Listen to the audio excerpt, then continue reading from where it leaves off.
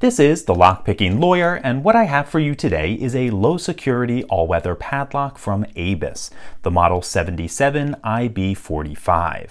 This is a 45mm wide brass-bodied padlock with a 6.5mm stainless steel shackle, and of course the entire thing is covered in a plastic jacket to further harden it against the elements.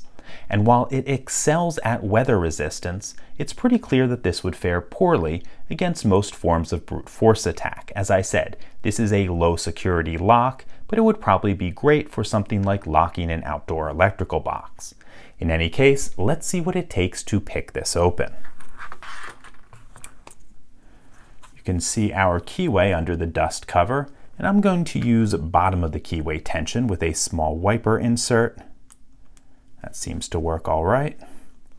And I think a 25,000 standard hook will fit in there just fine. Okay, one is binding. Got a click out of him and dropped into a false set. Nothing on 2, 3, 4 is binding, little counter rotation, got him set. Counter rotation on 5, got him set. And pulling out, I'm stuck behind 4. We must have dropped him. And we got him set as well. Nothing on 1. Counter rotation on 2. Okay, got 2 set. Number 3, counter rotation there. Got 3 set. Nothing on 4 or 5. Back to the beginning. 1 seems to have dropped down.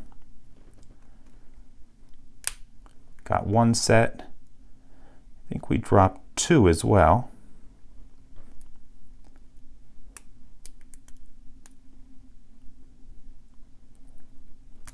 Okay, got 2 set again, nothing on 3.